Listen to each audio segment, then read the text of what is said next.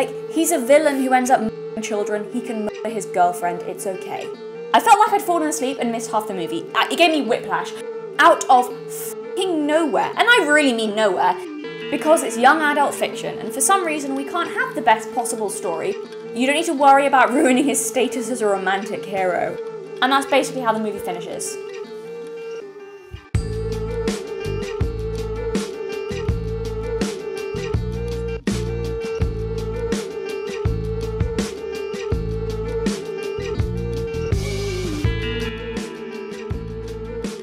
So, I recently saw the new Hunger Games movie, A Ballad of Songbirds and Snakes, and I made some observations. I started off wanting to do just like a straight review of this film, but as I was thinking more about it, I started to realise what it was that really made this film suffer for me. And it's a problem I used to notice all the time back when I used to read and critiqued a lot of YA literature. And this specific thing that I wanted to talk about is romanticising bad boys, or romanticising the villain. And how, well, in my opinion, it's not just idiotic, but more importantly, I think it actually harms the story. So I've covered some of this ground in the past when talking, well, I suppose most famously sounds like the wrong word to use, but if you're aware of my channel, then I guess most famously the Shadowhunters series, when I talked about that. So I've covered some of that in the past, specifically in the Shadowhunters series video, but it'll be interesting to revisit and expand on this. And let me know what you guys think, because I'm going to present my argument that the movie, at least, I haven't read the books. This isn't a review or talk of the book, this is just the movie as a standalone. But yeah, I'll present my argument for why I think the movie over-romanticizes a young President Snow, and I'm going to argue why I think that actually ruins the plot structure of the film, and I think that is the main problem that most of the other problems in this film stemmed from. Let me present my case, and then you can disagree. Argue in the comments. Actually, please do. It helps with the algorithm, so go for it. So I will briefly explain what this film is about before we get into it.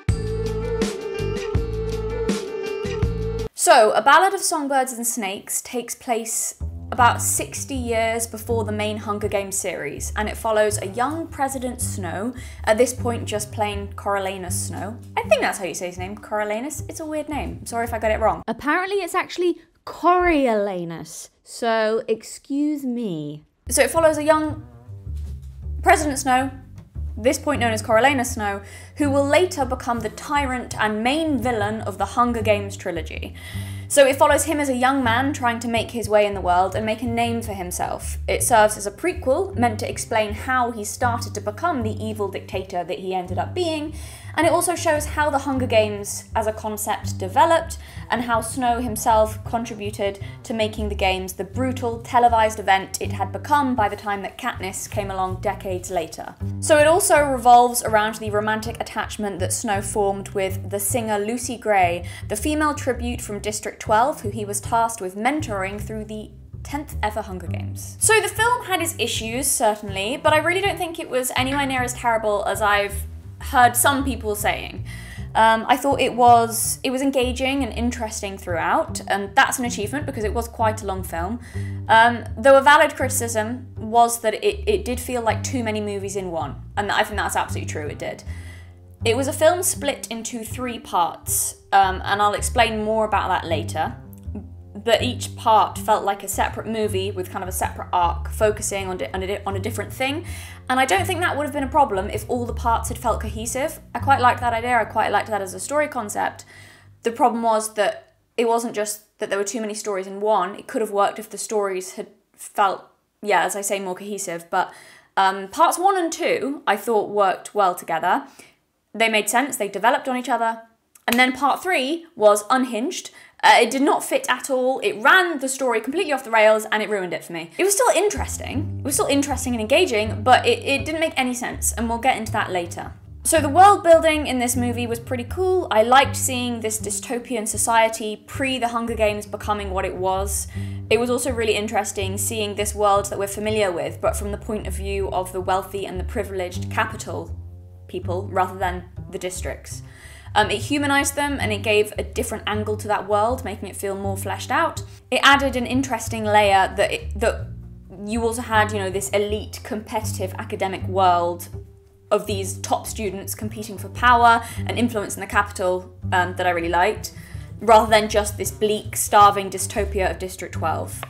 And I would have liked more of that. I would have liked more of that. Seeing how the different classes lived, kind of more of how the class system worked, and the vastly different lives they had in the same world, and how the people in the capital came to think as they did. That was really interesting. I liked that. So, and as we'll talk about later, at one point in the film, we just left the capital. This is part 3. We just left the capital completely, and I think that was a really missed opportunity. We should have stayed in the capital and watched all these power games play out. I think it would have been way more interesting, and also have made more sense, seeing as the film was following Coriolanus Snow, again, who was one of the cleverest, most calculating, and accomplished politicians in that world. So I don't know why the film took him out of his natural habitat, out of seeing those parts of himself, those interesting parts of himself, just as it got interesting. And we missed out on watching his brutal rise to power. Which is disappointing, because I kind of thought there'd be more of that, you know? And that's my problem with part 3, but we'll get into that. Don't worry, as I say. We'll get into that later. In terms of world building as well, I also want to say that I really liked like the costume and set department. I think did a fantastic job. I really liked the aesthetic. I thought it was really strong. I thought the costumes were really cool. I liked how both the costumes and the sets and the aesthetic of the whole world, it felt quite a lot like, from what I remember from the original Hunger Games movies, it felt familiar to that. But what I thought was really cool and interesting was how it, I mean, it was clearly a lot of it, the aesthetic was kind of very like 60s and 50s inspired, but with that Hunger Games twist. But I really liked that concept, because you really got the impression that, yes, this is the same world. It has that distinctive kind of look to it, yet very clearly, you know, like 60 years before. It wasn't just like they'd copy pasted how, you know, Katniss's world looks, which I guess they could have done, because it's a fictional society. But I did really like that, how it felt like a lot earlier, like an earlier stage of this kind of civilization or whatever. And that like a lot of the costumes were very like still Hunger Games inspired, but kind of with like felt a little bit 50s or 60s or, you know, 40s even. Like it had, yeah, there was a lot of that, while still feeling like distinctively part of that world. And I thought it was really cool, like strong aesthetic, and that was it was great to see. And that's the annoying thing as well about when it took it out and they were just in District 12, because it just wasn't as visually interesting, because District 12, which is fine, but you know, we like, I just thought it would be different with Snow and we'd see more of that cool world, but whatever. One thing worth mentioning that I did actually really like was Lucky Flickerman, the first ever host of the Hunger Games, as it's kind of becoming this more media-focused televised event. He wasn't just entertaining, but also the fact that he was funny with all these kind of quick quips wasn't just comedic relief, but it also served a point in the story. So as these games are going on and we're watching children beat each other to death, he's there in the style of this squeaky clean, you know, 1950s television personality, as I say, making all these funny quips with an all-American smile, and it was effective, the contrast between how he and the privileged are treating this as like frivolous entertainment, family-friendly, not just that, but squeaky clean, family-friendly, frivolous entertainment. Meanwhile, for the districts, they're watching their children being brutally murdered. And that just really showed the mentality of their world and how little life is valued and kind of how messed up that is. There was this one great scene where he's trying to rearrange a dinner reservation because, you know, oh dear, the killings are taking too long. I won't be off work for a while at least. We'll be there just as soon as things are finished up in the arena. Please, you know, hold the reservation. And it's just great at showing how mundane and normalised something as shockingly barbaric as the ritualistic killing of children has become in this world. Like it's an inconvenience for him that the kids aren't dead yet, because he might miss the reservation at this fancy restaurant.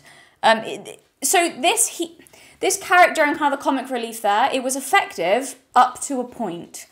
So there was one moment, and spoiler, by the way, this whole video will be full of spoilers because I can't properly analyse a film without telling you what happens, so spoiler, you have been warned. There's one of the children in the Hunger Games, this little girl who survived almost until the very end. I will show you what she looks like so you can see how young and vulnerable she looks and how shocking this scene should be. Yeah, so she dies, obviously, I suppose, most of them do, pretty horribly, I might add. I wouldn't want to go like that. And immediately after this moment that we all knew was going to happen, we all knew it was going to happen, and this moment finally happens in the movie. As soon as that happens, it cuts immediately to Lucky Flickerman for like a funny quip, and that immediately took away any emotional impact that her death had. And in the cinema, I think I literally kind of rolled my eyes and like huffed, like, because I think just for like with something like that, let the audience sit in that for a bit. Let us absorb what the Hunger Games means. Innocent children being killed on television for your viewing pleasure. So immediately glossing over it and making it a cheap laugh felt really weird, and it also took away, I think, from like the deeper themes of the movie. And that was just a bit disappointing. So it didn't feel like effective contrasting, like I mentioned earlier, like with the earlier scenes, contrasting the flippancy to show how brutal it was. It wasn't like that, it wasn't done like that, it didn't feel like that, it just instead felt like it just immediately moved on, glossed over it, and ruined, just completely stopped dead the emotional impact that I felt building just on watching her die. Immediately it cuts and I kind of laughed because he says something that's a quip that I'm like, oh, I was annoyed though. I was like, that's just ruined that moment. It just felt completely off, like it was trying to make light of something that should have been allowed to have an impact on us for a cheap laugh. It should have been one of the strongest emotional moments in the movie that brought home how brutal and evil this society is. And they dropped the ball on that one. There were a few emotional moments. I don't think the film hit that well, if I'm honest. Another one was in the beginning where Lucy Gray is chosen as a tribute and she sings a song. And to be honest, I cringed. I found it really toe-curling. It was just too, I don't know what it was. It was too angsty singery, and it was just too silent, but it felt like an angsty teen singer, I was cringing. It just made me go, this doesn't feel impactful, it feels embarrassing, please stop. Which I don't think was what they were going for. Maybe that was just me, but I cringed at that scene. But apart from that, it wasn't just because she was singing. Like, there were other times where she sang. As I say, she's a singer, she's a performer. And they had lots of her songs and her music throughout the film, which apart from that, I actually really liked, because I think it added depth to the world. It kind of, it added depth. It had, there was more rich history there. Like, she has all these folk songs from her culture. It adds more to her character. It's important for, she's clearly a storyteller, a performer. I think it was important. I liked that. I think they utilised that well. Other times that she sang were pretty good and hit the right note, no pun intended, the right emotional note. Apart from that beginning song, I liked how they wove in the fact that Lucy Gray was basically, as I say, that world's version of a country folk singer. And her songs were fairly effective. As for Lucy Gray herself, I will briefly talk about her character because it was hit and miss, I think. So I really liked the concept behind her character and what they were going for. I could see what they were aiming at, and I liked that. They were basically going for kind of a Reese Witherspoon type from Walk the Line, which I liked as a love interest in a YA-centered story. She felt like a fairly unique character, and there were moments of likability.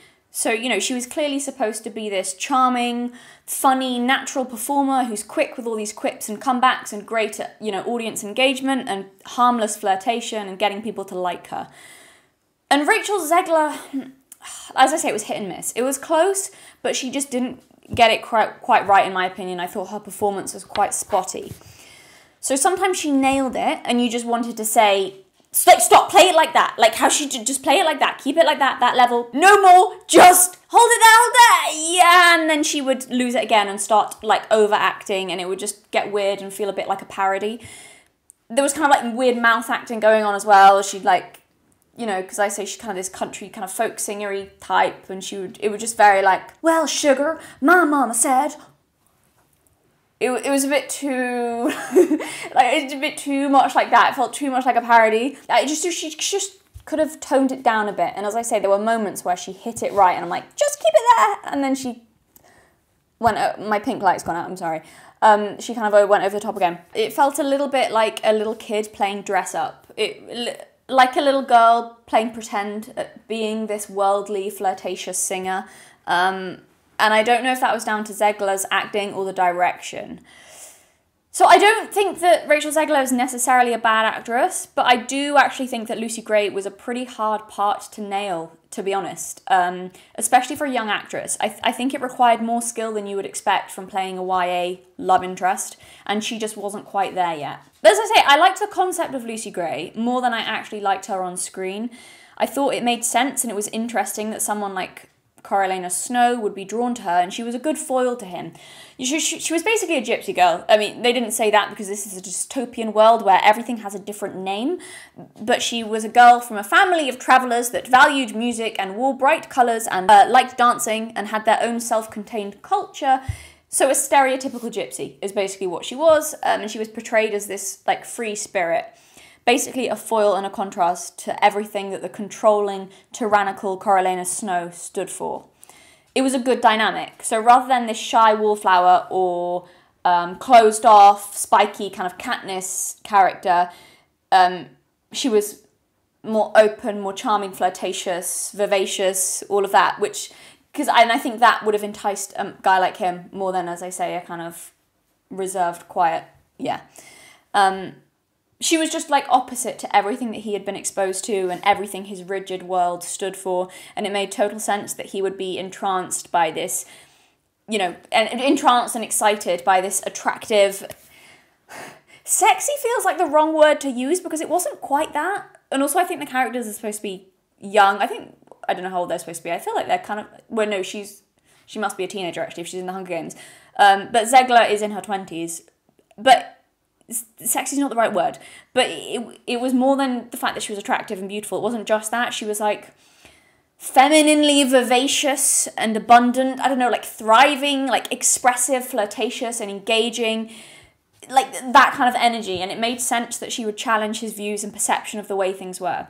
Like I say, abundant. That sounds like a weird word to use, but something about her energy was like abundant and just, carefree, but like in, I don't know, bountiful.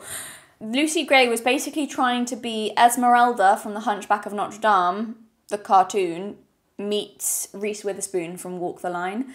And it was a good idea. I just wish that Rachel Zegler had been less annoying in the part. I liked the idea of her, the idea of Lucy Gray more than I liked the performance, the execution. And I feel bad saying that because Zegler gets shit on a lot. She does get more than I think she deserves, a lot more than I think she deserves. And I think it was a tough part, and she really didn't do terribly. I think it is hard to pull off a character like that, and for it not to feel like you're wearing a costume or doing a caricature. But it just wasn't quite it for me. I was just very aware a lot of the time that I was watching someone who is acting rather than it feeling like a real person. And I'm very sorry, but I also did not particularly like Viola Davis's performance as Dr. Gall, which is controversial because I understand that she is a phenomenal actress, and I'm not disputing that. So maybe it was the direction. I don't know. But it was just way too, I'm a quirky, evil scientist, mwahahaha, for me. It was just like weird, quirky, over-the-top acting again. It just felt like a parody. I didn't like it. Yeah, I don't know. I just didn't find it scary. She just seemed ridiculous, but not in a cool way. It seemed silly rather than sinister. Again, very much acting. Like you're watching someone who's acting. Ooh. And it took me out of the story. So with all of that being said, let's now break down the plot and get into what I believe went wrong. So as I said, this film was split into 3 parts. So parts 1 and 2 I think worked pretty well. So in part 1, titled The Mentor, we meet Snow as a young man from an influential family fallen on hard times, but who still has the status and power of his name and legacy to recommend him. The hopes of his family and them trying to regain their wealth and power rest on his shoulders. So they've placed all their dreams on him, and he's incredibly clever and ambitious and hopes to prove himself so he can win a prize to go to the university that they can't afford and kind of rebuild their family fortune again. That's what they hope for from him. So he's kind of under a lot of pressure.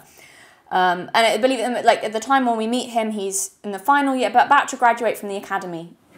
So the school of like elite, capital, intelligent children who are going to become very influential one day. I think that's kind of the idea. So yes, they're in this situation, and in an unexpected twist, he and the other hopefuls for this prize, this university prize, each get assigned a tribute they have to mentor through the Hunger Games. And I believe this is the first time that the mentorship program is introduced. And of course, he is assigned Lucy Gray.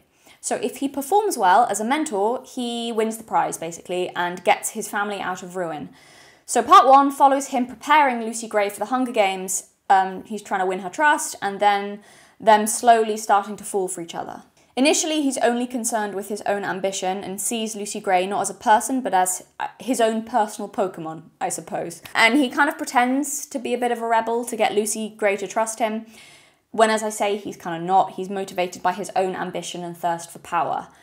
But the risks he takes are in his own interests and not because he's a rebel keen on breaking the rules and genuinely helping her as he claims. At least initially, it's very self-serving. The risks he takes for her that she sees and interprets as he's genuinely wanting to help, he's genuinely rebellious, he's genuinely maybe a little bit opposed to the Hunger Games. That was the kind of feel he got, when actually it's not really about her, it's about he wants to win. So yeah, as I say, he actually likes rules and control very much. He would just like to be on the controlling side of them. So Lucy Gray, however, she's a free spirit, a wild card, and so she does connect with this perceived rebelliousness and selfless spirit in Coriolanus Snow that doesn't really exist, but she kind of sees that and connects with what he's showing her. So this is when their relationship builds, and at a certain point, you begin to wonder to what extent his feelings for her are genuine, because he seems to care about her as more than just his tribute by the end of part 1. So part 2, titled The Prize, is him having to watch Lucy Gray in the Hunger Games fight for her life. So this is now when you get the feeling that he really starts to care for her. Having to watch her in these games, you know, it's personal now. And he saves her life a couple of times, as from afar. I won't go into it, but he basically, as he's watching, he manages to do a couple of things. He manages to save her life, pull some strings outside of it, and save her life in the arena. So yes, there's the understanding that he's doing it because he's got to win for the prize, but you're also left thinking, because of the amount of risks he takes and the dire consequences for him if he's caught cheating to save her, so you get the feeling that a huge part of his motivation is genuine care for her, especially with the snakes, because he basically saves her with the snakes because of how big this transgression is that he does in order to make her immune from the snakes. It's huge. He will lose everything if it's found out. It's kind of probably not worth doing that just in case he wins the prize. So from a self-serving point of view, that action doesn't make a huge amount of sense unless you take into account that he really does care about Lucy Gray and it's her life on the line that he actually cares about. Yeah, because as I say, if he's caught, he and his family will be ruined. So you're left with the impression here at this point that he's terrified she's going to die, not just for his own sake, but because he really cares about her. So part 2 ends with her winning the Hunger Games, but unfortunately, his cheating to help Lucy Gray win and save her life is discovered, and he is shipped off in disgrace to become a peacekeeper. So that they're low-level enforcers, military guys, basically, who make sure everyone is obeying the law in the district. So they're the guys you see all in their uniform, the stormtroopers in their uniforms, you know, who drag people away, and there's the police, the military. So he's in the districts to be that. And he's left not really knowing whether she's even dead or alive or what's happened to her. So part 3, here we go. This is titled Peacekeeper, and this is where the story went completely off the rails. Nothing made sense, his character motivations were muddled and unclear, and it felt really out of place, and the story just lost me. So in part 3, he becomes a peacekeeper, so he shaves off all his hair, which... There's one shot from later on in the film where he just looks like one of my friends say he's got the Gen Z social media star look. It took me completely out. He just looks like someone from TikTok. Yeah, someone said he looked like Eminem as well. I can't remember which of my friends said that. Someone said that. I stole that line. That wasn't me, but true. So anyway, he's a peacekeeper, shaves his hair. He's now Eminem. The Slim Shady is sent off to the districts, but he bribes someone with the last of his money to be sent to District 12 to try and find Lucy Gray again. And he ends up finding her performing in a bar/barn dance thing, whatever, you know. And it's a sweet reunion, actually, when they spot each other again. I thought it was a really nice moment that felt very genuine and understated. So anyway, you know, after that they reunite. They end up having this illicit relationship, basically, while he's a peacekeeper, and they have to kind of sneak off together. And during this time, as he's falling in love with Lucy Gray and seems to be happy for the first time ever, he's also trying to find a way back into the capital. And also, while he's falling in love with Lucy Gray, he betrays his friend. So one of his friends, who was also shipped off with him to become a peacekeeper, but his friend's also a rebel and sympathises with the districts. And for no reason, literally no reason, he betrays his friend and snitches on his friend for being a rebel again for no reason, which gets the friend executed. And then for some reason, after his friend is obviously executed, what did you expect? You live in a totalitarian state, you idiot. Well, obviously he knew that was going to happen. So he gets his friend executed, and then he has a tantrum about it and seems like sad that his friend was executed. But it doesn't seem like someone who's having regrets afterwards. It just seems like, why did you do it then? There was no need for you to do that. And then you're like, it was so stupid. Like I saw a few people who reviewed this movie. I saw a few people say that the problem with this film was that there was no gradual progression to him being evil, and that he just started making horrible decisions and hurting the people around him for no reason, but then also being upset about it. And it was like, why? That made no sense. What was the reason for you to just suddenly become evil and do horrible things, but then be sad about it? But then why did you just... It was like came out of nowhere, people said, and it just didn't make any sense. And this is partly true, but I think I worked out what the problem was, and let me know if you guys agree. So I think that the problem in part 3 with Snow's character development was that they were trying to develop his character in 2 different directions at once, and 2 contradictory directions. So he gets to District 12 with something of a feeling of hope because he might find Lucy Gray again. He's as I say, he's actually signed to another district, but all he wants is to see her again. So like I said, he bribes someone with the last of what he has. So again, more evidence that he was really starting to care about her rather than just caring that she won for the sake of his ambition. So there's a score in the is he becoming redeemed character development camp. So we've got that. And then they reunite. And part 3 becomes this whirlwind love story where it seems like he's going to be a rebel and give up everything for her. At certain points, it even seems like he's actually preferring this humble life out of the capital without luxury and ambition because Lucy Gray makes him happy. And I feel like they sold it fairly well. I was buying it. I was buying that he was enjoying that life, that he was in love with Lucy Gray. But then at the same time that this is going on, so he's becoming redeemed. His character's developing like this. He's becoming redeemed. Oh, is this the direction his character development's going in? Well, no, it's not, because at the same time this is going on, as I say, he's also making the odd, random, horrible, evil decision, like he does when he betrays his friend when he did not need to. There was no immediate risk to him. It would have made more sense. It was so stupid. He didn't have to tell on his friend. Also, it doesn't even make sense, because he also seems to be sympathising more with the rebels as he's falling in love with Lucy Gray, and the people from the districts are becoming humanised to him. So, but then he's going in this direction with his character as well, where he's becoming more corrupt, and it's just So I think that was the main problem, and not because his character was suddenly horrible for no reason. Like, we did see hints of his mercenary ambition and sadistic ideas right from the beginning. However, it's because the movie was trying to develop his character in 2 different directions at once, and it was just horrible and just ruined and inconsistent. And yeah, so on the one hand, trying to make him seem like he was becoming more corrupt by power.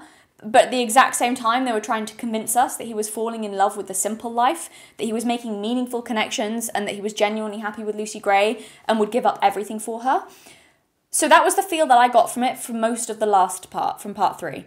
And honestly, even prior to that, even a little bit in parts, 1 and 2, particularly part 2, that you got the feeling that he would have done anything to protect this girl and make her happy. But then he's also running around betraying people for no reason and becoming evil. And that's why it makes no sense, and it feels so weird and like he just randomly decided to become a bad person, because it's so inconsistent. You can't have a story of a man falling into extreme selfishness and corruption in his thirst for personal power and ambition, and at the same time try to have a story of a man embracing the humble life as he's becoming positively changed by falling in love.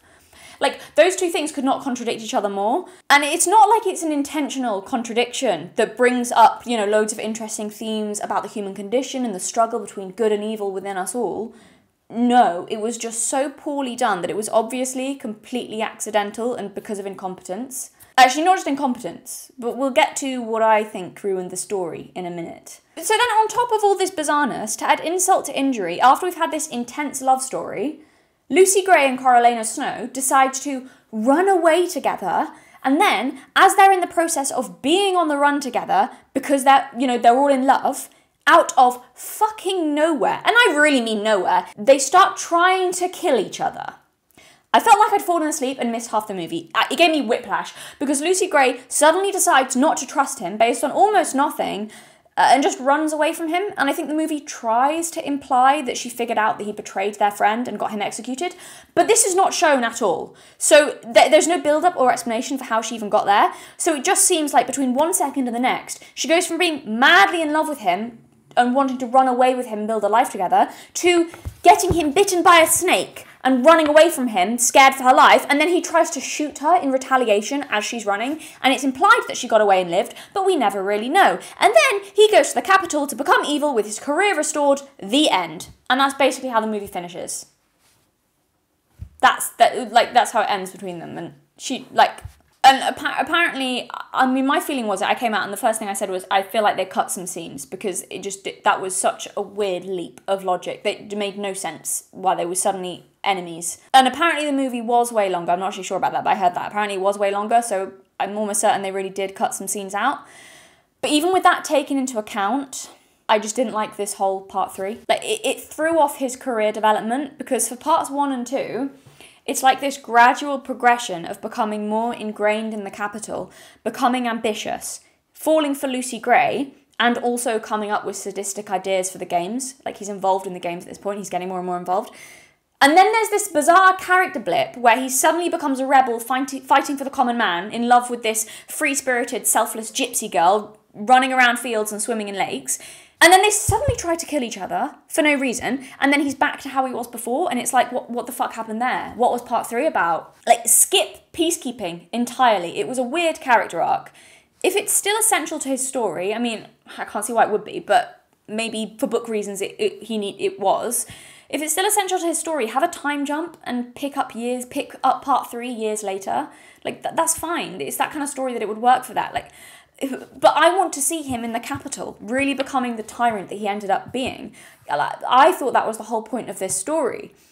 So, for me, it just broke the flow. It broke the flow of the story completely, because parts 1 and 2 were building his character. So parts 1 and 2 were building his character like this, and then there was a blip going back of him being exiled and cosplaying as a simple boy, and now suddenly for the last 5 minutes of the film it goes right back up here and continues as it did, and it makes no sense. Like I said earlier, he ends up becoming, this fantastic, if evil, politician and strategist later in life. But I'm not wasteful.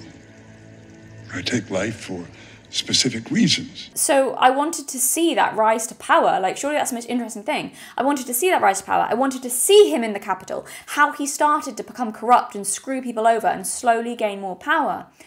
I don't want to see him on holiday making fucking daisy chains. What the hell was that about? What's really annoying about this was that parts 1 and 2 were hinting that it was his ambition and bright ideas that made the Hunger Games what it was, that he was like this key figure in forming the Hunger Games for what it would later become, that he was the one who made it into a spectacle, that he had a talent for it, and it was him who realised that if you could make it as captivating a TV show as possible, where people had their favourites and it was like a drama, that people would watch it year after year and you could instill fear into the populace without them even realising.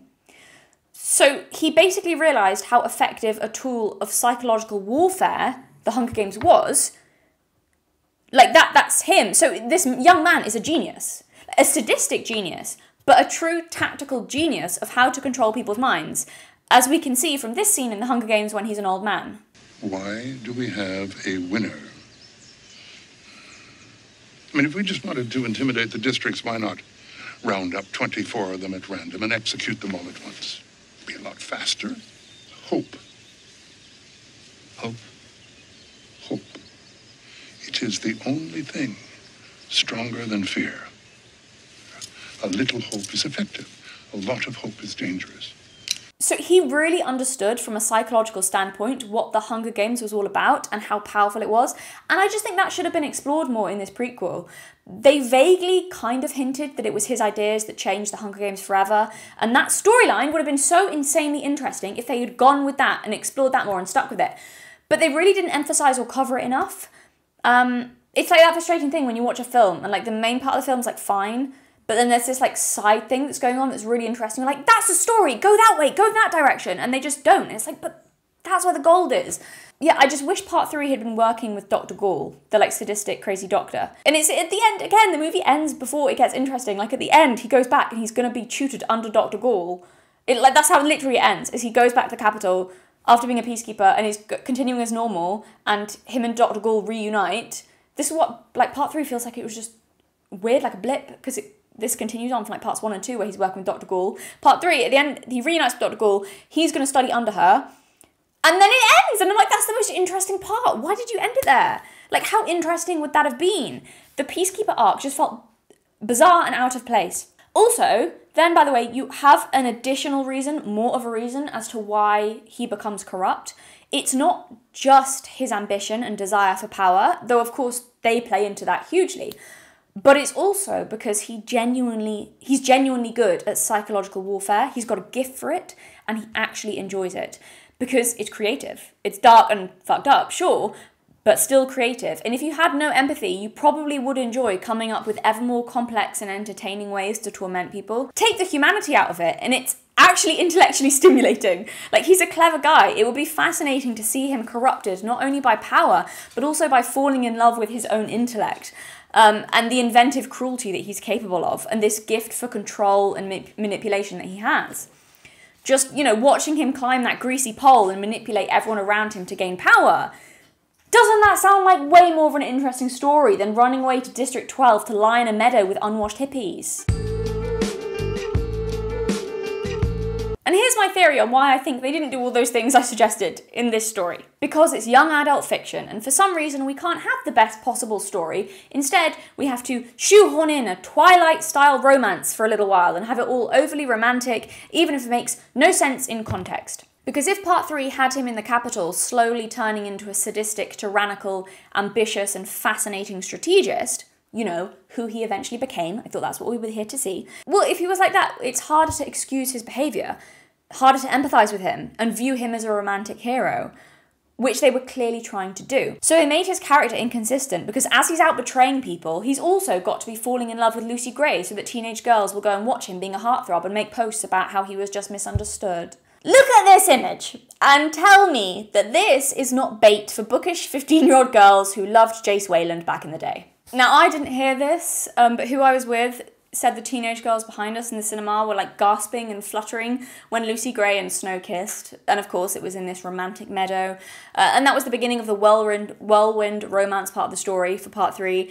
And I feel like that's the only reason they did it, because watching him become evil would have been better than him joining a hippie commune. He didn't join a commune, but it did sometimes feel like that with all the meadows and guitars. I don't even have to check to know that people have romanticised him, and that that's a huge draw for the films. Let me Google it. Let me Google it now. Today, I don't feel like doing anything, except Coriolanus Snow. I'd do him. Yes, just as I suspected. God damn it, a Taylor Swift edit. I hate you guys. He makes children fight to the death and televises it, you weirdos! Look, and you can still have him and Lucy Gray romantically involved if you do what I suggested and have him slowly gaining power in the capital. In fact, I actually think that would make the story more interesting if there was still a romance between him and Lucy Gray. So, here's what I wish had happened. Parts 1 and 2 are pretty much the same. And then part 3 should have built on that, rather than taking us back and going off into weird land. As I said, I think part 3 should have been in the capital as he rose to power. Natural progression from parts 1 and 2. So you can still have Lucy Gray by his side. She's a victor now. The story can make it work. I don't care what world there are. Oh no, the victors are not allowed. You can make it work if you want. She's a victor. You can make it work. She can live in the capital. It's fine. Whatever. He's there in the capital. Lucy Gray's by his side, and then you have this brilliant conflict where, on the one hand, he genuinely cares for her, or thinks he does. And on the other hand, he's deeply ambitious and doesn't really care about the suffering of those in the Hunger Games. He just cares about her, and she would hate that. And then there's this wonderful character conflict between them where they start to resent each other because she sees how corrupt he's being and hates herself for becoming part of it and part of this world.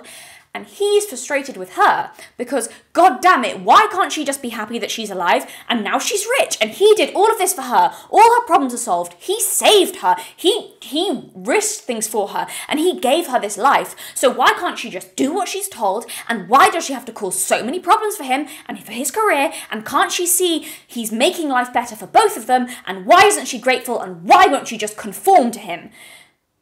And then you've also got this great story about how this world, power and corruption, ruins two young people who for a little while seemed like they were genuinely in love.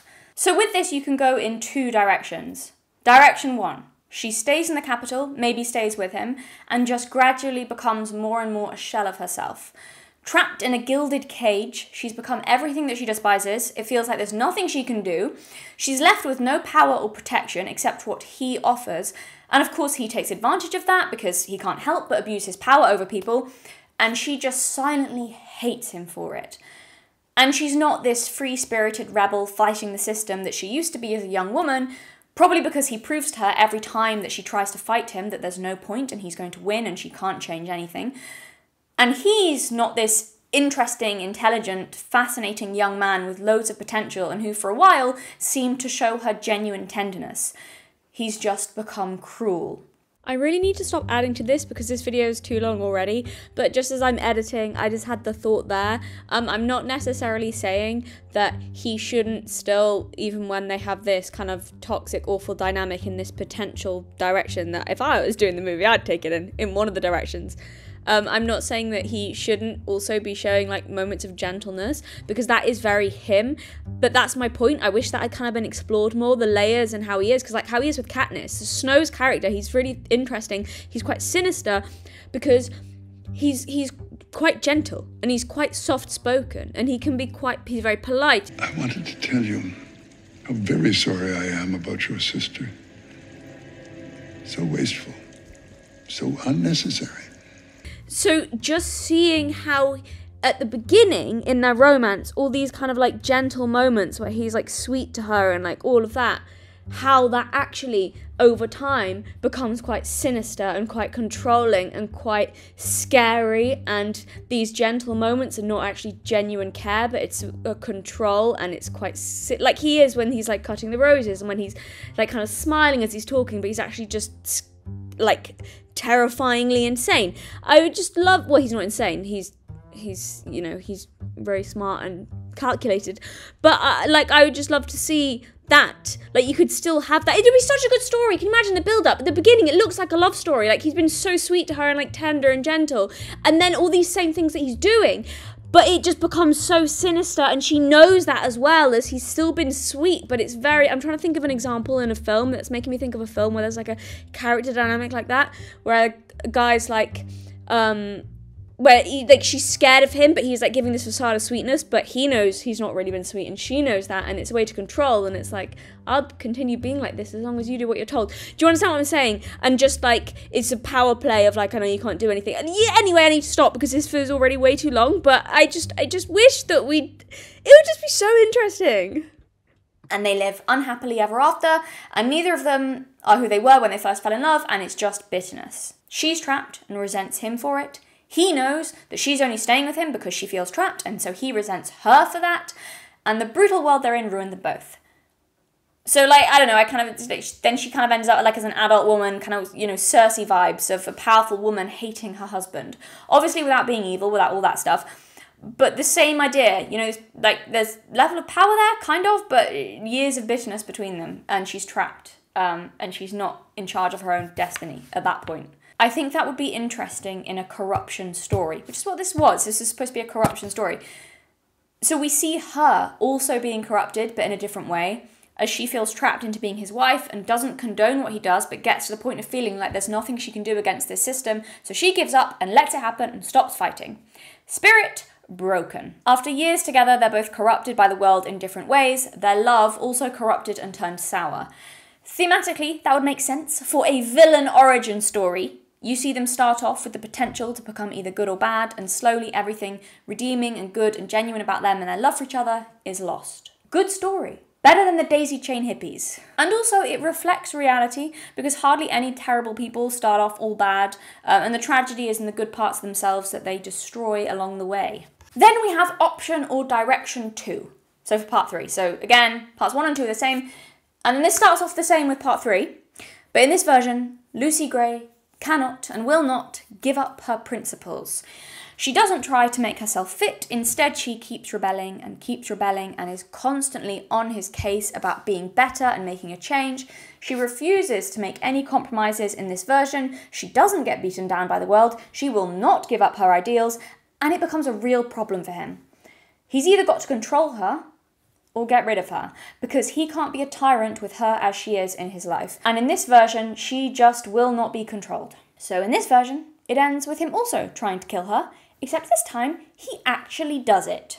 None of this cowardly, did he really do it crap, that we got in the movie, like where he's firing a gun at her, trying to kill her, sort of.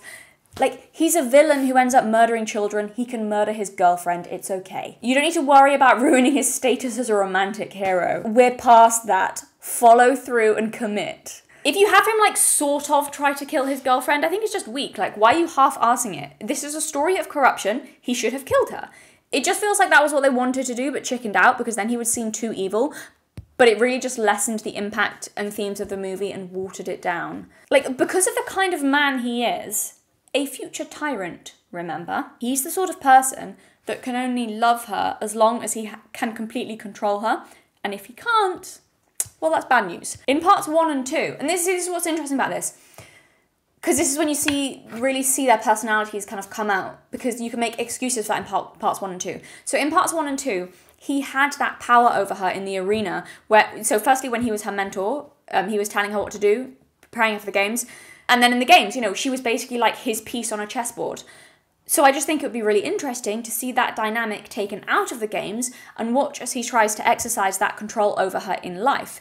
And she slowly realises that it's not just him feeling protective because of the games, but it's about control. And she's not the kind of person that can be controlled and be happy. But instead of that interesting direction, the film thought it would be a good idea to have her change him as he becomes this free spirit for a little while. Before backtracking into evil again. And it's just weird because it doesn't fit with his character trajectory. If this was a redemption story, that's fine, she can change him. But it's not, so why does he have a stroke where he temporarily turns into John Lennon before returning back to being the leader of the Third Reich? He is not redeemed by the end. He is corrupted. What should have happened was that he tries to control her like he did in the games, and it becomes clear that it wasn't just protectiveness and worry for her safety, but mostly just possessiveness. And either it sort of works, and she's beaten down and trapped and just hates him and is no longer the girl she was, or he fails to do that, so has to kill her. Either way, he's doomed to destroy what he loves, one way or another. And there's a message here. There's a message about a person unable to let anything thrive because he has to own it and control it until it is crushed and no longer what he admired to begin with, which I think would fit. He certainly admired Lucy Gray, just like he admired Katniss in later life. But the paradox is that those qualities that he admires, courage, free thinking, unpredictability, having unwavering principles, and unable to be controlled, these things he admires are also a threat to him and have got to be stamped out. So Lucy Gray is literally symbolised by a songbird throughout this movie. They call her that, the songbird. It's in the title, The Ballad of Songbirds and Snakes. And those are the qualities that she represents. She would never be happy if she wasn't free. And he wants to own her, not out of love, but like a bird in a cage, as part of his collection. Either he traps the songbird or snaps its neck. But it can't be allowed to fly away. And then look, that's something I actually did quite like in the film. Like I say, it's obviously called A Ballad of Songbirds and Snakes. She's the songbird, he's the snake. Not just a snake, he's a snake in a den of snakes. And yes, it was very obvious symbolism, but I liked it. He's even described, I believe, in the main Hunger Games trilogy as appearing as snake-like, as an old man. And he is a bringer of death. He's poison to everything he touches. He literally, the way he gains power is by poisoning his opponents, I believe. So, like, he's a snake. I'm a snake. I'm a slithery little sneaky snake. There was also that scene where Lucy Gray is almost killed by the tidal wave of snakes in the arena, and she sings to them to try to calm them. And Snow says, behind the scenes, he says, oh, she's charming the snakes by singing to them. We know that's not true. He's covering for himself. The reason they're not attacking her is it's because it was actually him that made her immune to the snakes. But I like that implication. She's covered in snakes, singing to them, as they don't kill her like they killed everyone else. And though she may not be charming those snakes, the only reason that she's still alive is because she did charm Snow. The biggest snake of all. I'm so slithery and sneaky because I'm a snake. you know, she's charmed him so much that he cheated in the games and risked his career to make her immune, to save her life. I do just like that symbolism. I do. I like that symbolism. There's also this quote that I found that she says that's in the book, and I don't think it was in the movie. Part of it was. I remember her saying part of this quote in the film, but when she said, like, she says part of it, she says that trust is more important than love. But I don't think they had the whole thing, or at least I don't remember it. Maybe they did. So Lucy Gray says that trust is important. Quote, I think it's more important than love. I mean, I love all kinds of things I don't trust. Thunderstorms, white liquor, snakes. Sometimes I think I love them because I can't trust them, and how mixed up is that? Lucy Gray took a deep breath. I trust you, though. Of course, as we know, she really can't trust him, and he really is a snake. And maybe that's why she's drawn to him. Slithering in your garden, catching me a mouse. Yeah, so there are obvious parallels between her and Katniss that I liked, but they were also different enough people to not feel repetitive. It's poetic justice that Snow fell in love with Lucy Gray, known as the Songbird, and over 60 years later, Katniss Everdeen, known as the Mockingjay, was his downfall. It's a really nice bit of foreshadowing. I like it. Like, he really can't escape the legacy of Lucy Gray. It is also why I think he should have killed her. It would feel like justice that even though he killed her, he could never escape her, the effect that she had on him, or what she represented. Because a young girl from her same district, similar to her in some ways, ended up defeating him. Thus, Lucy Gray is victorious in the end, if in spirit, if not in reality. And if he'd killed Lucy Gray, Katniss's eventual victory would be far more meaningful. Like the ghosts of his past wrongs coming back to hold him accountable. You can't outrun your demons. I just think him killing her, it would just be a great symbolic scene, like a great climax, so that this story of his corruption is building. The two of them become more distant, and maybe there's some defining character moment that's a completely evil thing to do, but that, you know, would massively propel his career forward. So there's this evil thing that he needs to do, or is told to do, whatever, that would help his career, or wants to do that will help his career. And maybe she's threatening to stop him. So this is like this choice he has to make. And there we go. He has to then make a choice. Love or power. If he doesn't kill her, he's ruined. She's going to do something. She's going to sabotage it. She's going to stop him. Whatever it is. So he chooses. And boom. There we go. That's the moment that he becomes the President Snow we all know and love. That's the point of no return. That's the moment that he sells his soul and commits to a path. That's when we've lost him. The snake kills the songbird in the end. It's inevitable. They are incompatible creatures. And what I will say, because I haven't read the book, I really didn't know where their love story was going watching the film. It was unpredictable, I'll give it that. I knew that Snow has grandchildren later on. I remember there's a scene in like the Hunger Games trilogy where he's talking to his granddaughter, I think. So I knew that, and I wondered if Lucy Gray was going to become his wife. And that was intriguing. I was like, oh, is that going to happen? Where's that going to go? So I swung between thinking that and then thinking that he would kill her. And then neither of those things happened, and what happened instead, unfortunately, was just nowhere near as interesting.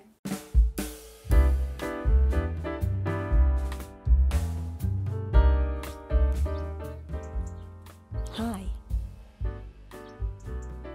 Are you tortured by never knowing what happened to the unreleased scripts from my unfinished video series, like parts 2 and 3 from my review of Netflix's Winx?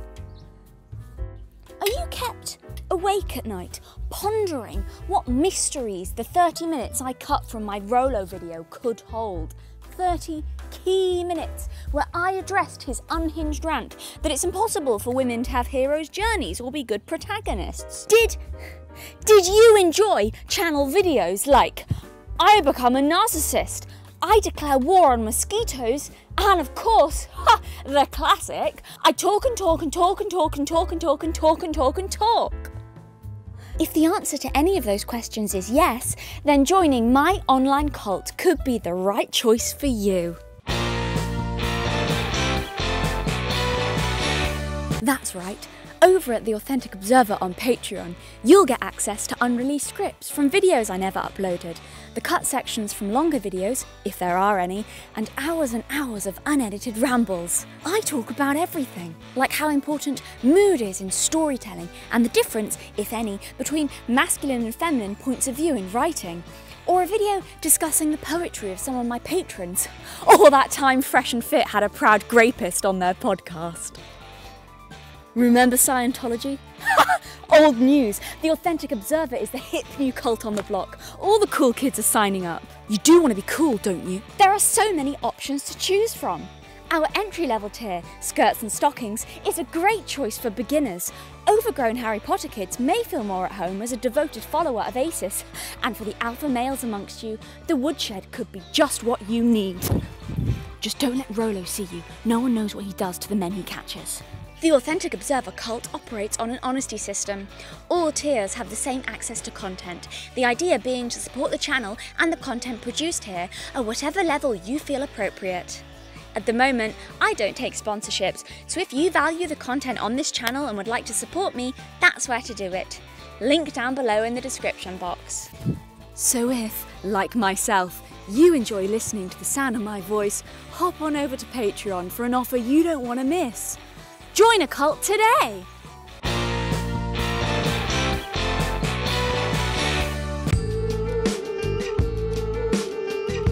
Hi, welcome back. It is a different day, and I'm feeling cozy and Christmassy. I still don't have Acis, unfortunately, but got a candle instead.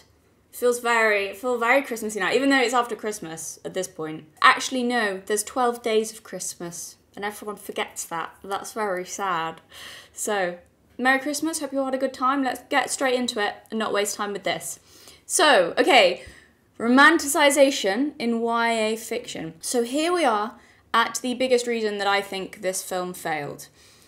They tried to romanticise President Snow, Coriolanus Snow, far too much, and I think it ruined the character development and the greater depth you could have had in this movie.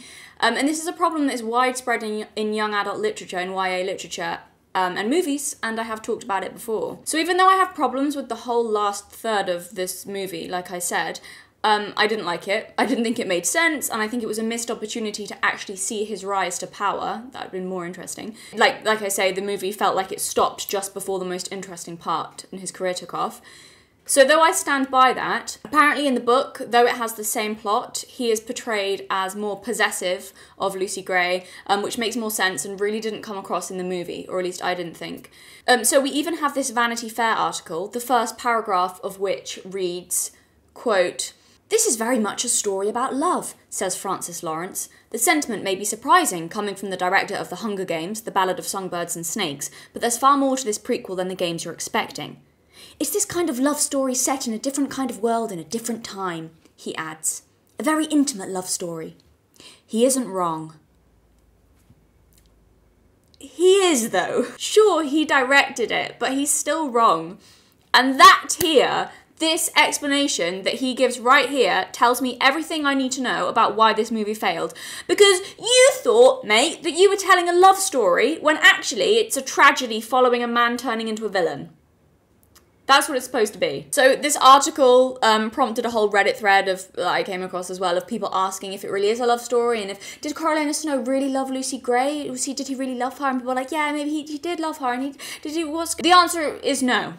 I think, my opinion. So listen to how Coriolanus Snow talks and thinks about Lucy Gray in the book. So I found these quotes from it. So this is I'm going to read some quotes from the book. This is how he thinks of her, because it's from his point of view. This is how he thinks of her in the books. His girl. His. Here in the capital, it was a given that Lucy Gray belonged to him, as if she'd had no life before her name was called out at the reaping. Even that sanctimonious Sejanus believed she was something he could trade for. If that wasn't ownership, what was?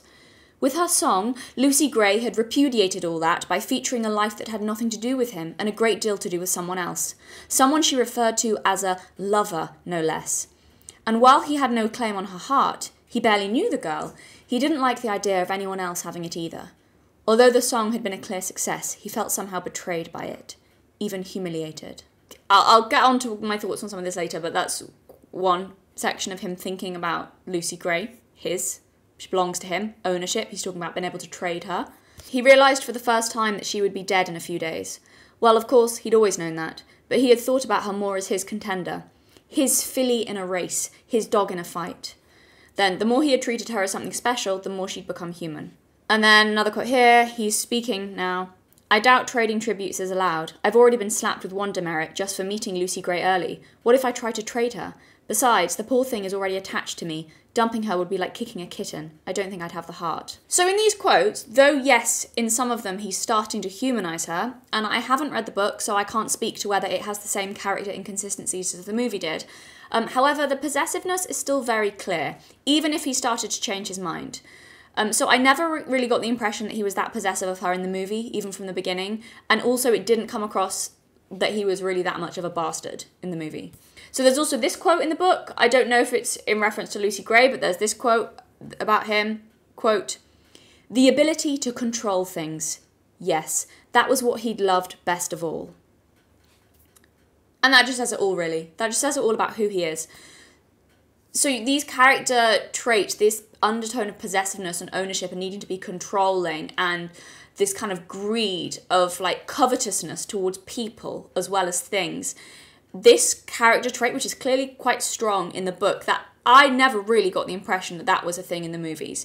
In the films, he just seemed like a kind of, maybe a bit cold, but more ambitious, quiet, studious, watchful young man. Perhaps a bit morally grey in some ways, but you never really got this undertone, I don't think. So yeah, like I said, and also just think about that. All those quotes I read, just how much do all of those quotes contrast with what the director of the movie said about it being an intimate love story. So in this, you know, the ability to control things, yes, that was what he'd loved best of all. So it's clearly like his own acknowledgement, what he knows about himself. So he acknowledges in the book that he loves control more than anything. He thinks of Lucy Gray as his filly, his girl, and not his girl in like a romantic way, like he doesn't care about her heart, as it says. His girl in the sense that he can trade her, he refers to it as ownership. He doesn't like the idea of someone else having her for those reasons, because she's his, she belongs to him. She shouldn't have had a life before she was given to him. That's how he thinks of her, like she was given to him. Not that he's a mentor and has to look, she's given to him. And there's like I think there's different kinds of possessiveness. There's like, obviously if someone's thinking of someone as like, yeah, I'm not trying to demonize anyone like who thinks in that way. Obviously there's a difference between thinking of someone like as like my girl or my, like, that's very different when they're still, as opposed to like, obviously this is very different in terms of how he's thinking. Yeah, she's a possession, not a person, and he owns her. It's not positive possession, if that makes sense, okay? She's given to him. Rather than, like, of her own free will, but giving herself is different. Anyway, I don't have to go into that, but I'm just saying, because I know people always pick up on little... people, I could just see someone in the comments going, actually, if someone's like, doesn't always mean they're a terrible person. Are you saying everyone's terrible no. Moving on. But anyway, so him thinking about her in this way, this is a really interesting dynamic that I honestly got no hint of watching the movie. And I would have liked to see how this mentality he has, that again, she was quite literally given to him, would have affected his behaviour towards her in the film. Like, how different are you going to behave towards someone? How different are you going to treat someone if you don't see them as like a person or a partner, but as someone who they were given to you? You have rights over them. You have... Like, I wish you could have kind of seen that dynamic, how that played out, of that control. So again, I also read a passage from the book, because I haven't read it again, don't take fully my word for this, I just did a bit of surface level research into it, because I was interested after having watched the movie, if the book was kind of different, and I had heard it was. So this is just based on my surface level look at it. I could be wrong. But I also read a passage from the book where, so during the scene in the movie where they're being all romantic by the lake, there's that scene in the film, they're being all romantic by the lake. So in the book, this scene is also there, but in the book, what he's actually thinking in this scene is being suspicious that she's only using him to play off her ex-boyfriend. So you can feel that undercurrent of distrust that he has for her. Even in these like seemingly romantic moments, he's suspicious of her. Probably because that's what he's like. Like, you know, he would screw someone over if given the chance, so he can't trust her because he's not a good person, so he's always second-guessing other people's motivations. So this adds a whole new element to their dynamic. In the movie, all we see is them being romantic by a lake, and we think he's falling in love. At least that's what I remember. I've only seen the film once, but that's what I remember from it very clearly. But in the book, because we get his thoughts, we realise that he's having these barely repressed flashes of anger at her during these scenes because he doesn't trust her and he's jealous and suspicious. like, again, it's got that undertone of, like, ownership of it. It's got kind of abusive partner vibes of wanting to be controlling because he doesn't trust her and thinks that she's always going to cheat on him. And is, like, jealous of this other man that she's not... There's not really been any... I don't know, I haven't read the book again, but from that, there doesn't seem to be any hint that she's more interested in this other guy than she is of him. But he still...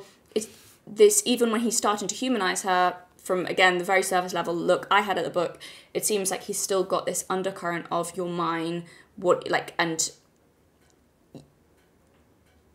how dare you have had been interested in someone else in the past, and I've got to control you completely because I can't trust you. You know, and from the book, I would guess, I haven't read it, but from that scene I read, it probably gives the impression that you're always wondering in the book when he's finally going to lash out at her, because you can sense that kind of anger and distrust, which I didn't get in the movie. So they also have this conversation where he defends the Capitol, and maybe I missed this in the movie, but again, I never remember anything like this. So it just seems like the book was a lot more consistent with his character and always showing that he was kind of twisted and unlikely to stand against the regime. Whereas, as I say, in the movie, it seemed like, is he going to be a rebel for her? Is he not? But in the book, this is one of the scenes. So, quote, "I can't pretend I'm someone I'm not. I don't agree with everything the Capitol does, but I am Capitol, and on the whole I think we're right about needing order," said Coriolanus. "The Covey believe you're put on Earth to reduce the misery, not add to it. Do you think the Hunger Games are right?" she asked. "I'm not even sure why we do them, to be honest, but I do think people are forgetting the war too fast, what we did to each other, what we're capable of, districts and Capitol both. I know the Capitol must seem hard-line out here, but we're just trying to keep things under control. Otherwise, there'd be chaos and people running around killing each other, like in the arena." This was the first time he tried to put these thoughts into words with anyone other than Dr. Gall. He felt a little unsteady, like a toddler learning to walk, but he felt the independence of getting on his feet as well. Lucy Gray drew back a bit. "That's what you think people would do?" "I do. Unless there's law and someone enforcing it, I think we might as well be animals," he said with more assurance. "Like it or not, the Capitol is the only thing keeping anyone safe." So they keep me safe. And what do I give up for that?" she asked. Coriolanus poked at the fire with the stick. "Give up? Why, nothing." "The Covey did," she said. "Can't travel, can't perform without their say-so, can only sing certain types of songs, fight getting round up and you get shot dead like my daddy, try to keep your family together and you get your head broken like my mama. What if I think that price is too high to pay? Maybe my freedom's worth the risk." "So, your family were rebels after all?" Coriolanus wasn't really surprised. "My family were Covey first and last," Lucy Gray asserted. "Not district, not capital, not rebel, not peacekeeper, just us. And you're like us. You want to think for yourself. You push back. I know because of what you did for me in the games." Well, she had him there. If the Hunger Games were thought necessary by the Capitol, and if he had tried to thwart them, had he not refuted the Capitol's authority? Pushed back, as she said? Not like Sejanus, in outright defiance, but in a quieter, subtler way of his own? "Here's what I believe. If the Capitol wasn't in charge, we wouldn't even be having this conversation, because we'd have destroyed ourselves by now." I'm sorry that was a long passage, but it's worth it to kind of, because there's a lot of interesting stuff in there. So he's not really being convinced by her arguments, and you can see, again, his ideology coming through. I just didn't get the sense of what he believed, who he was. There was no, like, character motivations or consistency in the film for me. But here, he's talking about, he's emphasizing again and again, order, control, chaos. He doesn't like chaos. He doesn't like things been out of control. This is why he supports the Capitol, because we need order, we need control, and you see, this scene is great, this conversation between them, because you can see the tension between their two characters and their differing value systems and their ideologies, which is probably what drew them to each other, and also what's pulling them apart, and the contrast between them. She's this free-spirited, as I said, kind of gypsy girl, basically, is what she is. This free-spirited musician, traveller, wants freedom over anything, thinks that freedom is worth sacrificing order for. To have freedom, he does not. He thinks order, brutality, anything, order above all else, literally, is his kind of belief system. Control above all else, even if that means killing children, even if that means brutality, even if that means no freedom. You can see that in this scene, and you just didn't get that from the movie, and I get that, this is dialogue. You could have had something like this in the film. And maybe, I could have missed it. I'm worried, because I've only seen it once, so maybe I missed it. But the point is, even if I did miss it, then even if they briefly mentioned something like this, it wasn't clear enough. that I remembered, and that, you know, so yeah, like I said, none of his feelings of ownership over her and his belief in the capital and having complete control, none of it really came across in the movie. And I know we're missing his internal dialogue, so it makes it harder, but still, you show it in other ways. You make movies, you know that, you miss out on certain things that you don't get in a novel, but then you have to be inventive enough to show that in other ways. You can't just skip out on a whole important part of character because you don't have internal dialogue. Be creative and come up with a good, better way to show that. And it's not hard, you can show it visually, even. You know what I mean? Have certain shots of, like, a look on his face, or when someone says certain things, or you know what I mean, or how he...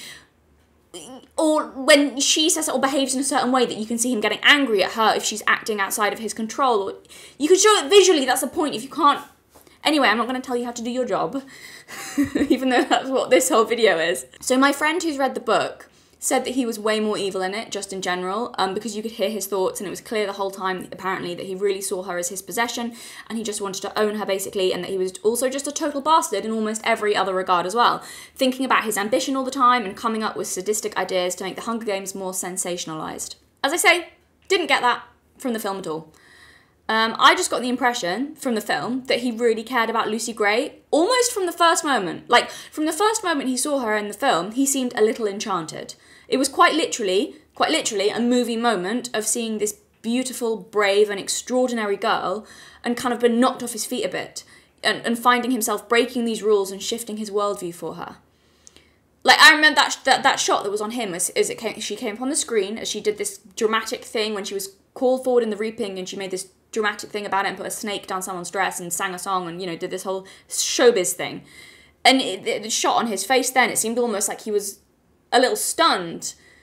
But it seemed like stunned in like a, oh, I see where this is going, he's going to fall in love with her type of way. Like, he's just kind of a bit knocked off his feet. Like, I've never seen a girl like this before.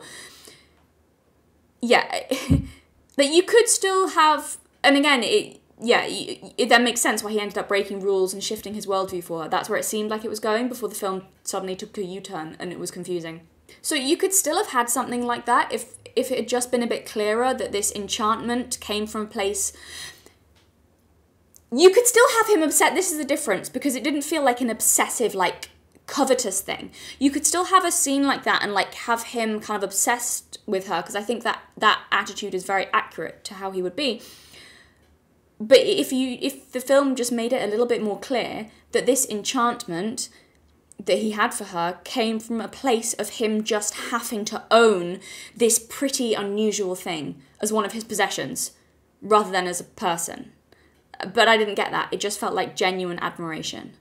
Like, genuine admiration, like, wow, she's amazing. As opposed to, she's beautiful and not like anything else. She's mine. I'm obsessed with her now. She's good.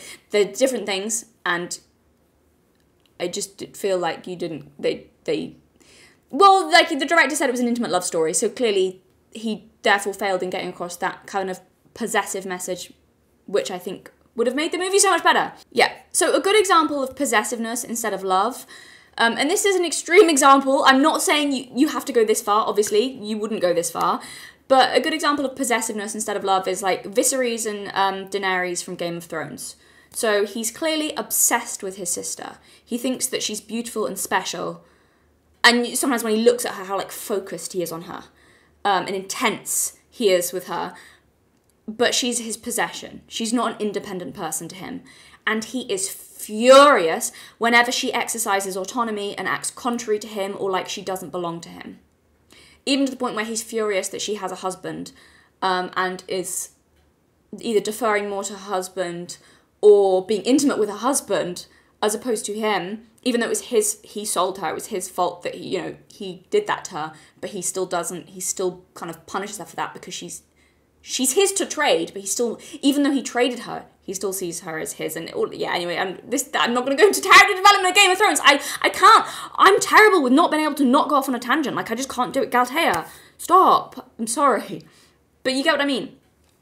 So yeah, Viserys is furious whenever Daenerys exercises autonomy and acts contrary to him or acts like she doesn't belong to him. He loves her only so far as she's an extension of himself and a symbol of his own status. That's the difference, which of course isn't really love at all. So you don't have to do that. You don't have to fully do that, obviously. I'm not saying that. That is way too extreme for the Coriolanus Snow and Lucy Gray dynamic. But add an element of that where it becomes clear that his feelings for her are not this selfless love it was portrayed as in the film, but rather feelings that are darker and more consistent with his controlling and power-hungry character.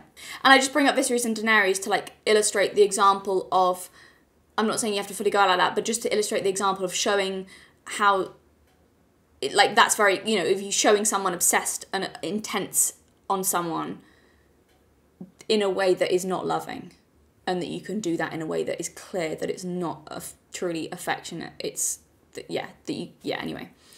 So yeah, I don't know. I just felt like the film was trying to show us that he was really falling in love. And, well, again, intimate love story. I'm going to keep going back to that. It was trying to show us that he was really falling in love.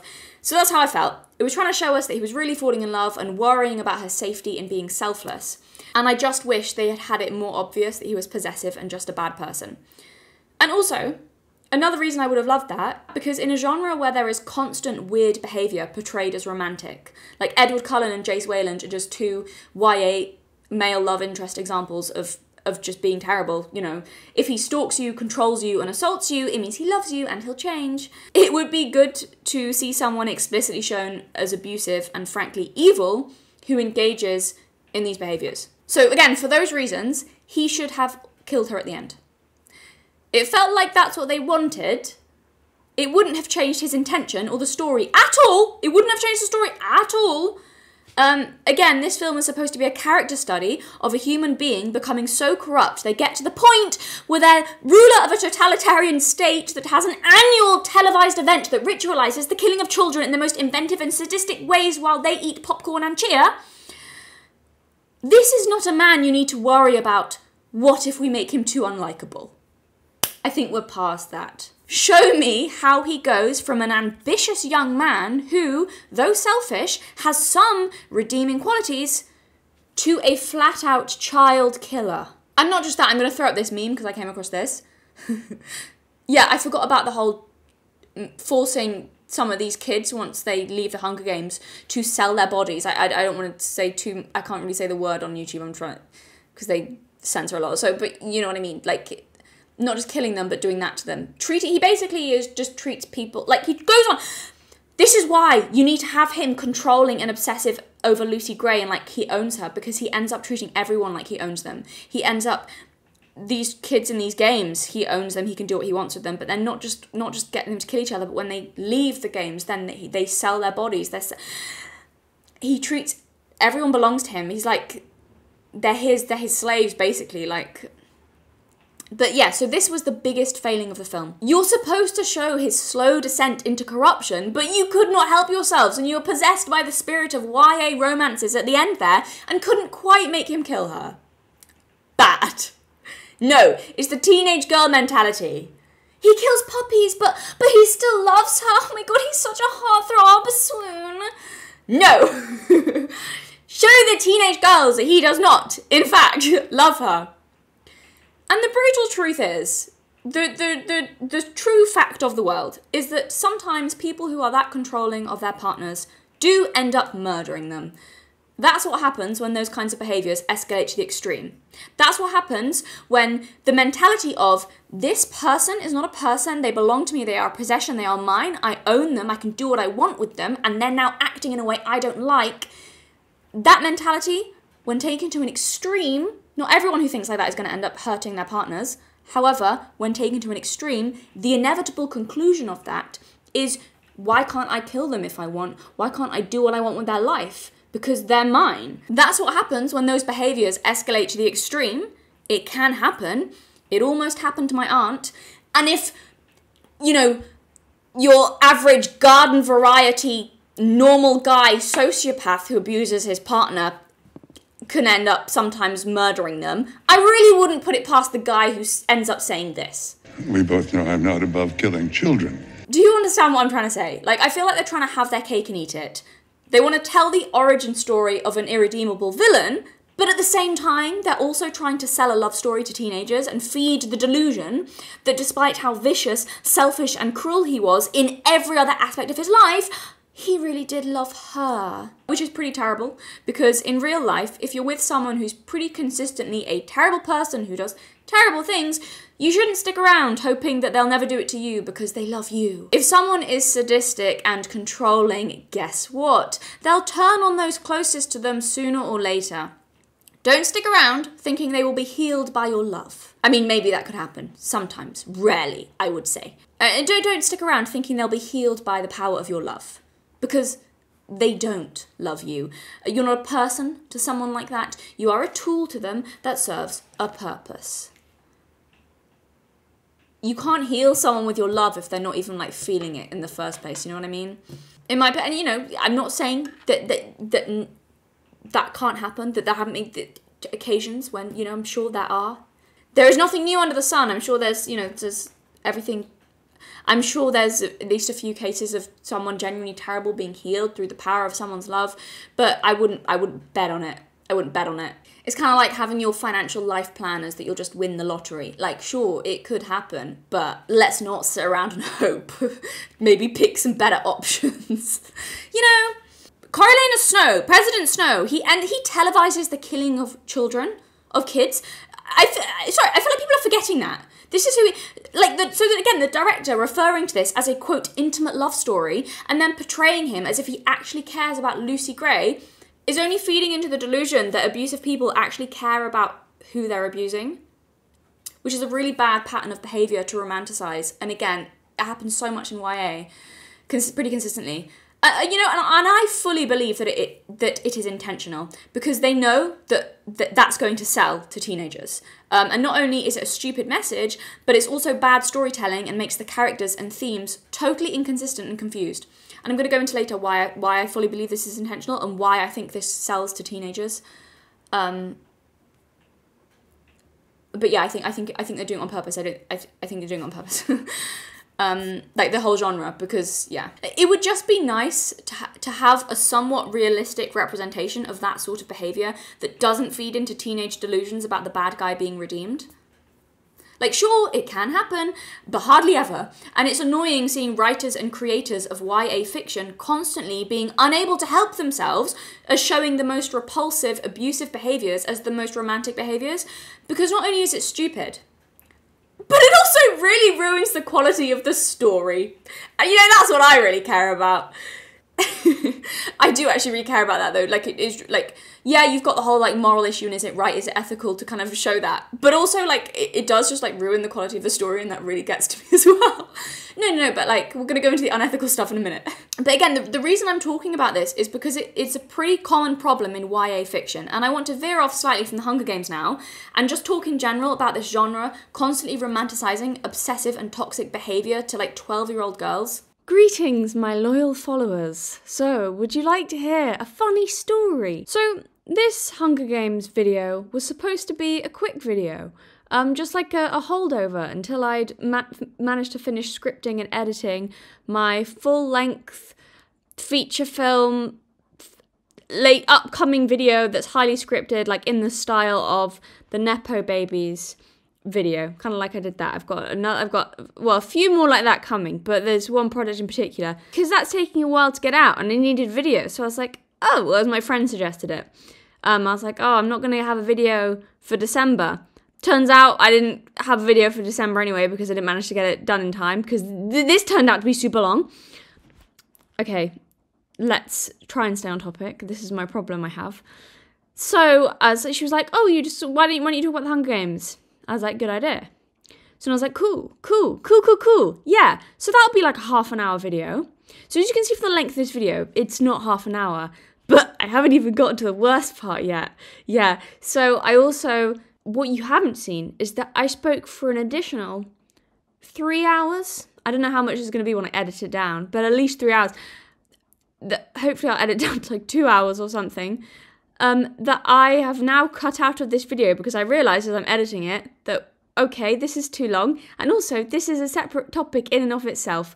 So I've got, if you're not subscribed to my channel and you want to hear this whole topic that I've just cut out, it's going to be a whole separate video, a whole separate long video. This wasn't meant to be a video, now it's turned into a video.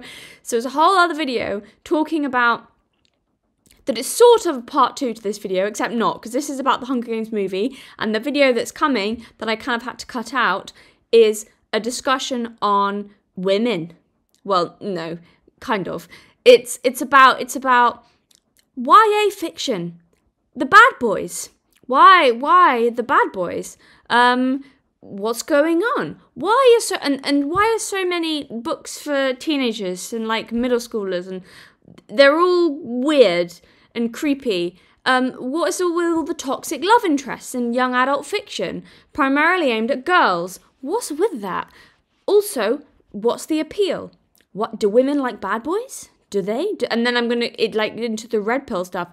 What I think the appeal is. While also countering some of the red pill points that they present as why women like bad boys, I've got my own things to present as to why it's popular in fiction, and then talk about is this an argument for women being inferior? And it's a whole thing. It's a whole long video essay about weird YA trends. Why is YA fiction, young adult fiction, so messed up and bizarre? Why are the love interests so toxic? What does it say about women? Girls? Does it? Does it say anything about women and girls? And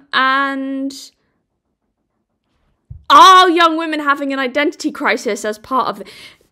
I don't know how I did it. I was meant to be a discussion on the Hunger Games, but you know, it's so if you're not subscribed to my channel and you just clicked on this video because you're like, oh, let's hear about Hunger Games, and you're interested at all in seeing that, then you subscribe, because, you know, that'll be coming when I've finished editing that monster of a video. So that's a problem that I have. I think I'm going to start going to support groups about just shutting up, not talking so much. I'm doing it now again. Okay. So to deal with my addiction, or don't cancel me for that, guys, don't, it's a joke. To deal with my addiction I don't know how to deal with it. I'm not really dealing with it. I'm just talking and talking. So if you would like to see this video of me talking about bad boys, why do women like villains? Do women like villains? Do women like bad boys? Do women want to be abused, like some people say that that's the evidence for? What do I think about that? What's my counterpoint to all this evidence that the women just like been treated badly? Is that women? Women. Women. Are women inferior? Is this what this tells us? Wow! Subscribe and come back in a little while for when I've edited I've got something in my hair. Oh, other side. Okay. Come back soon. What is that? Come back soon.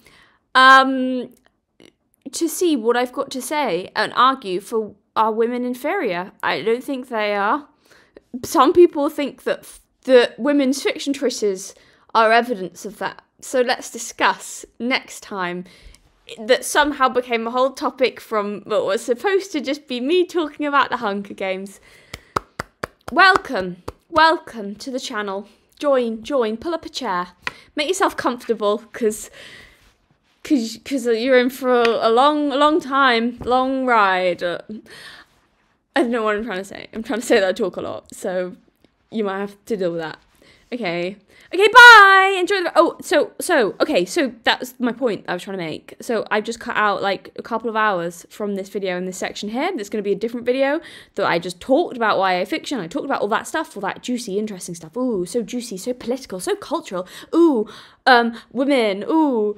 toxic relationships, I don't know.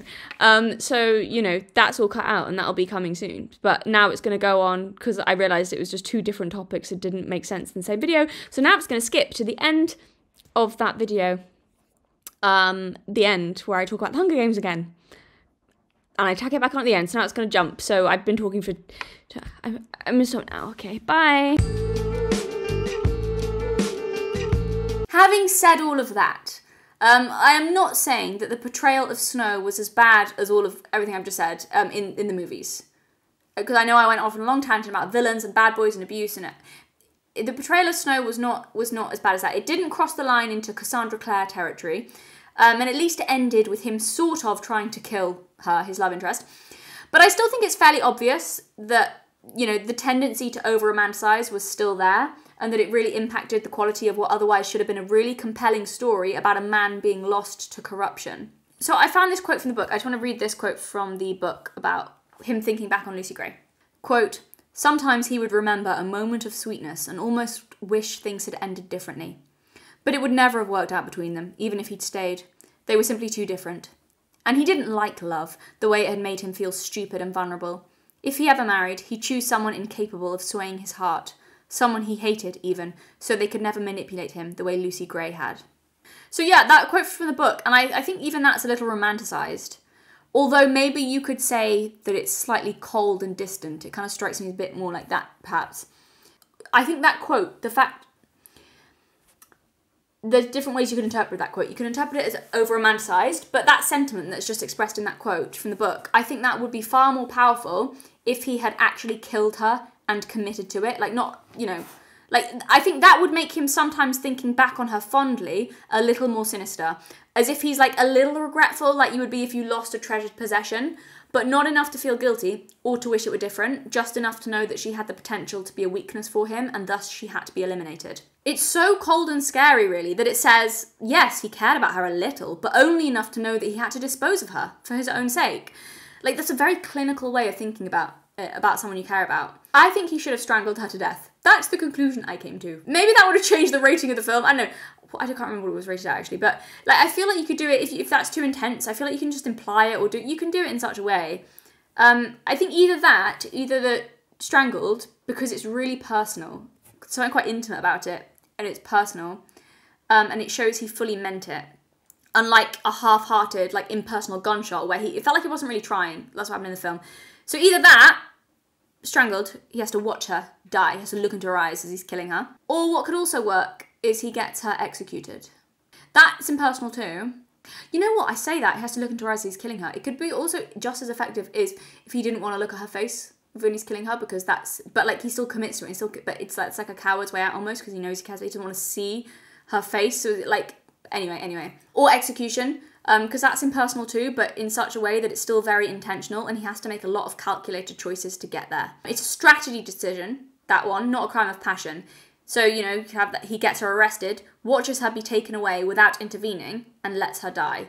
Like, that works thematically. That works thematically with the movie, because in later life, he never personally killed all those children himself, but he was still responsible for their deaths and their suffering. I think he did actually personally kill people, actually, with the poison, didn't he? Like, his political rivals more.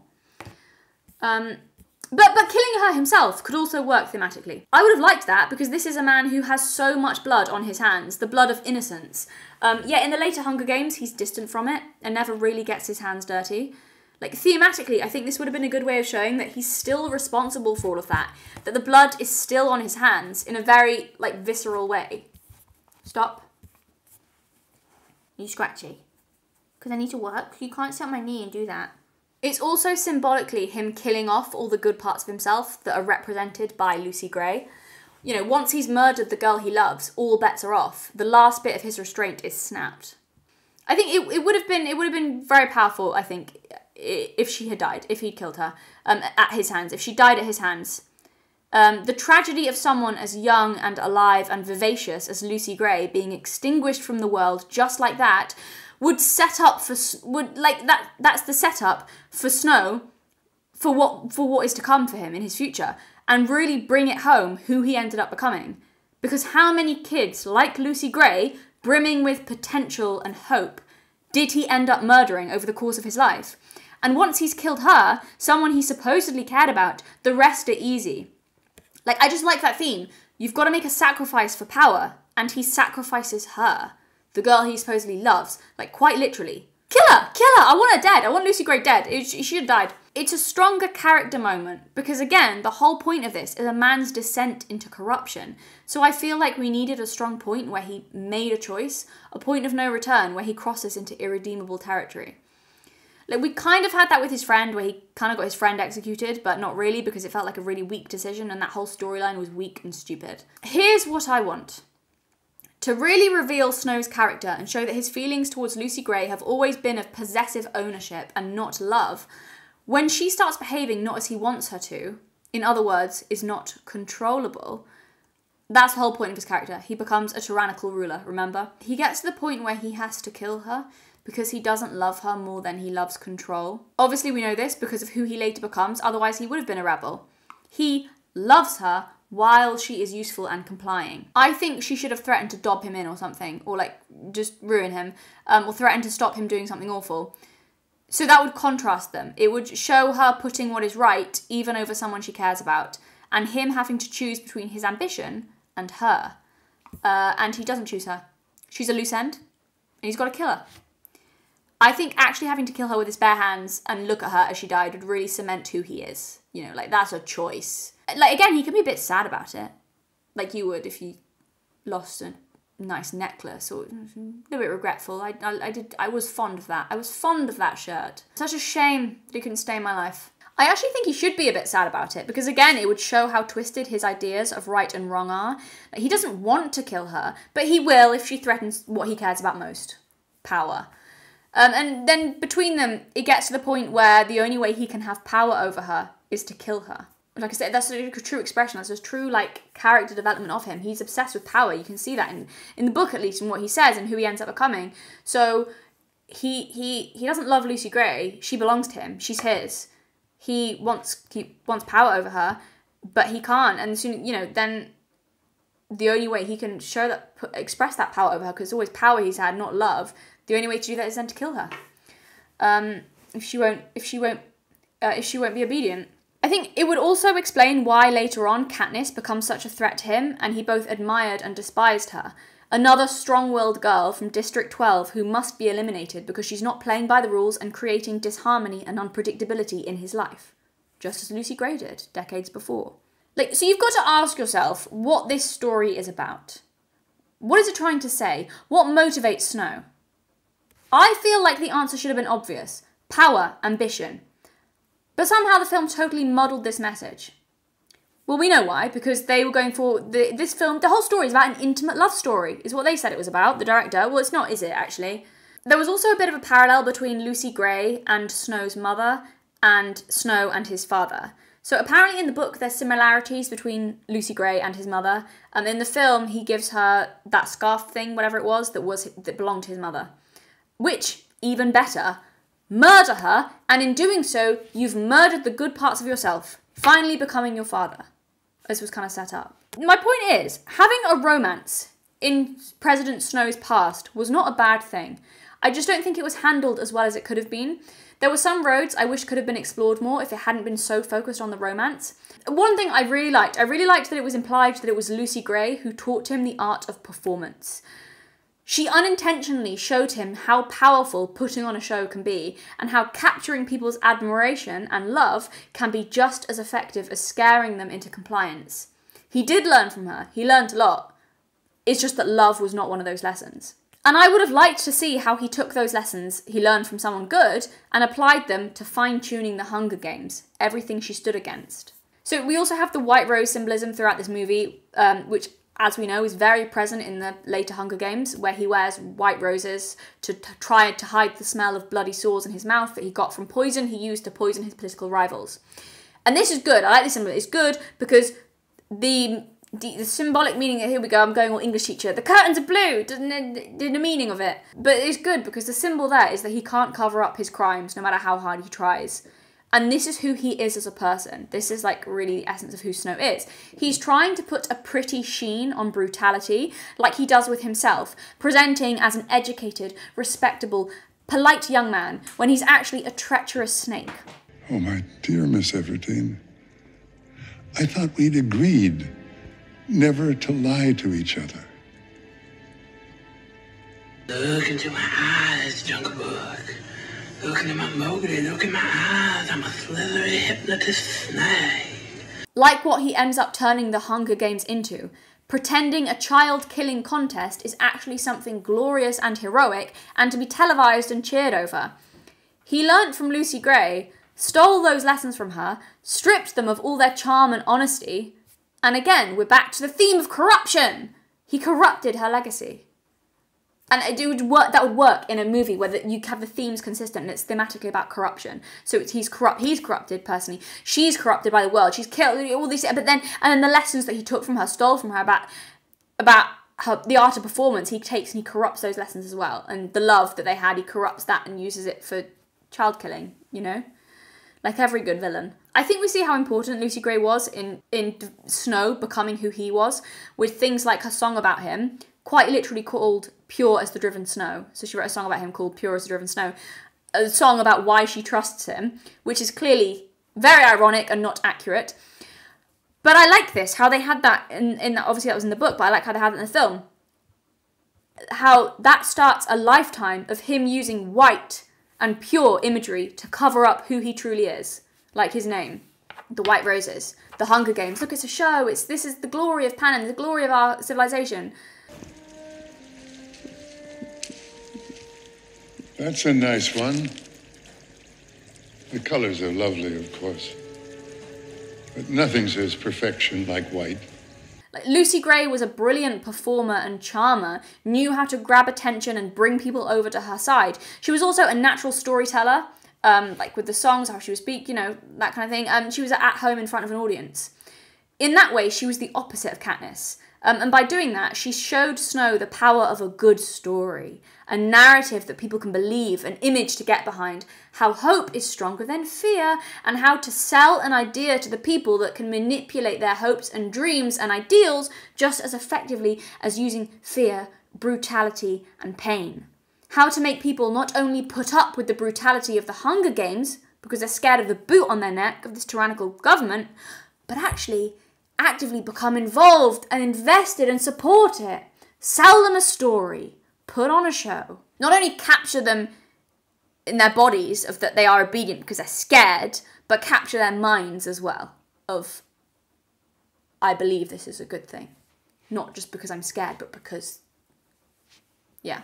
So much of who Snow became was formed by Lucy Gray, and I love that. Her impact on him was clearly huge. It just so happened he used it for bad, but I like this thing that he couldn't escape from her influence, and I just wish the film had been more of that and less lounging in meadows, because the previous thing, that is genuinely fascinating. Like how you can corrupt good things, how to manipulate people.